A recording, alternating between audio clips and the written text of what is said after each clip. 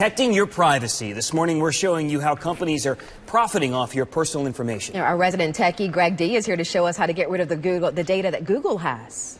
Yeah, this is very important, guys. Google and Apple both, Alphabet here, the parent company of Google, make billions of dollars a year. This is their last year's profits. And for Google, most of that is in the data that comes from your phone. That is what they deal with. Now, I know you can't control everything that's in there, but you should know where the data is, how to get in there and actually delete it. And Google lets you have a lot of control over your data. Do you recognize any of these icons? These are all the apps and services which Google uses to get your data. Gmail, millions of people have it. Google Maps, YouTube, Chrome, they all gather data and Google is making money off of it. Here's how to access it. Here's how to see what's there. And here's how to delete it. Go to myaccount.google.com and sign in with your Google account. That could be your YouTube account, Gmail, whatever you've got. Once you're there, look for this red box. That will allow you to not only look through your data, then this is amazing. It lets you delete the data by days, by weeks, or